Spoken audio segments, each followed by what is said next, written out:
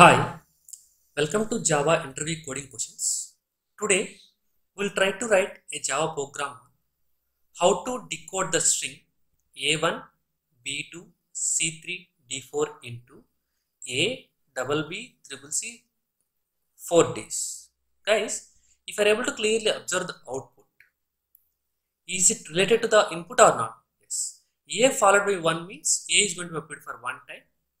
Like that, B followed by 2 means B is going to be appeared for 2 times. C followed by 3 means C is going to appear for 3 times. Like that, you have to decode it.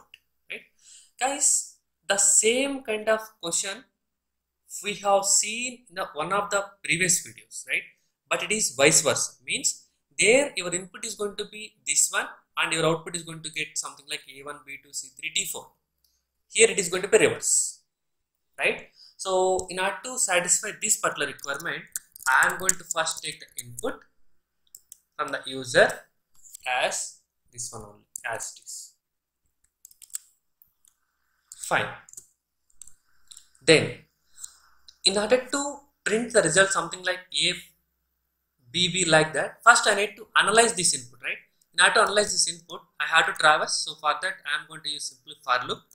For int I equal to 0, I less than str dot length, then I plus plus. I am going to iterate. While iterating, I have to process the string, right? Whenever I am going to observe a particular character, I have to print as this.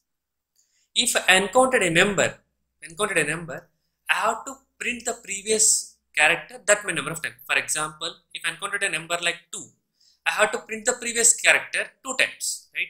For that, you have to go for various kind of methods. For example, let me go with certain kind of condition.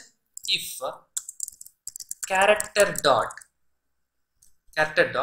is alphabetic is there, which is for to check whether it is going to be alphabetic or not, right? What I need to check?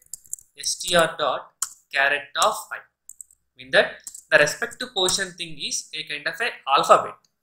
Then I am going to simply print it. I am going to use only print to print in the same line. str dot caret of I. If it is not the case, meaning that if it is not alphabet, I need to get its value. Character dot get numerical value. st dot caret of respective index position. So it is going to return the numerical value that I am going to save in temporary variable called into C. Yes. Now this C contains the respective value, right? So now you need to print the previous character. In order to print the previous character, how many number of times? This many number of times. C many number of times. So for that I am going to use one more loop once again. Int j equal to 1, j less than count j plus plus.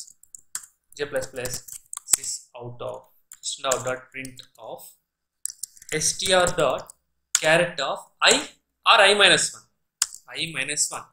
previous portion, right? This many number of times you have to print. That's it, guys. If I am going to execute it, you are going to get a double B, triple C and 4 Ds.